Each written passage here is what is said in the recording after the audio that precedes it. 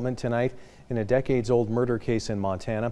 Two men serving life sentences for the 1994 murder of a Helena area woman could soon be set free after new DNA evidence points to someone else as the killer. And this new suspect is already in prison serving 2 life sentences for a double homicide in Deer Lodge and is the man who terrorized a Hamilton woman back in 1998.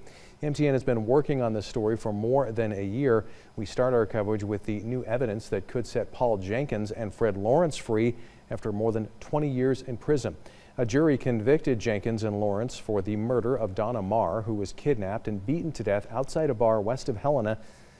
But in the past few years, the Montana Innocence Project reviewed the evidence, and what it uncovered has shaken this case to the core. The new DNA tests on crime scene evidence shows it belongs to a David Wayne Nelson, a man already in prison for killing a Deer Lodge area mother and son 2 years ago, and who had served time for a violent attack on a Hamilton woman in the late 1990s. Now, it not only means the 2 men in prison for 2 decades will go free, it also means a family torn apart will be finally reunited with their father.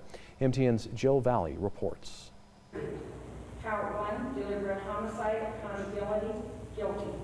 Count 2, aggravated kidnapping, guilty. This is video Crystal Combs has only seen once.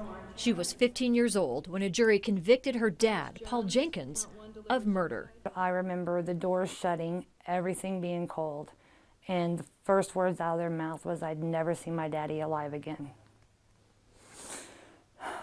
She and her siblings never believed their father was a killer, but living with the father behind bars was confusing. And I went through times in my life in the last 23 years where I've tried to force myself to accept the reality of what my life was, but I never got to the point where I actually believed he was guilty.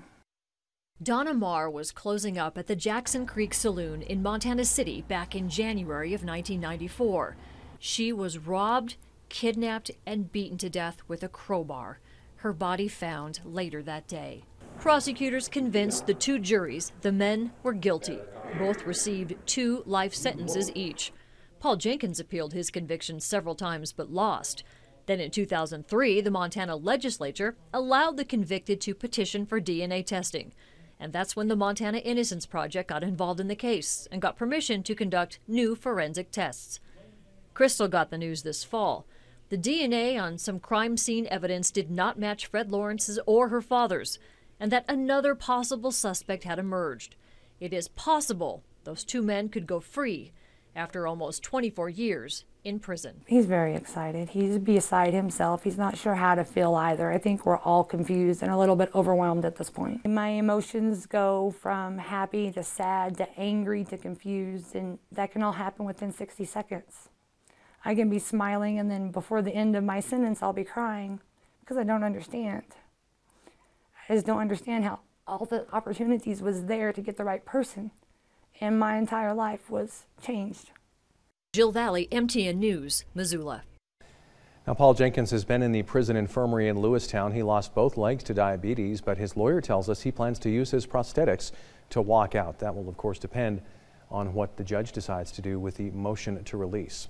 Now, Paul Jenkins' lawyer, Thad Atkins, is working this case with the Montana Innocence Project, who he says deserves enormous credit for uncovering new evidence and bringing the story to light. In a statement, he tells us Paul Jenkins and Fred Lawrence have spent more than 23 years in state custody for crimes they did not commit. We hope that the Attorney General's office will determine that the interests of justice outweigh defending these wrongful convictions and stipulate to Paul and Fred's release from prison. David Nelson is the man whose DNA is now in question in Donna Marr's murder. He's someone who's made headlines before, most recently for the brutal robbery and murder of a mother and son in Deer Lodge. It was a theft that netted him thousands of dollars in silver, but also a trip back to prison. We'll have more on his criminal history coming up tonight at 10. What's next in this case? Lewis and Clark District Judge Kathy Seeley will hear the motions to have the conviction vacated and the 2 men set free next Friday in Helena.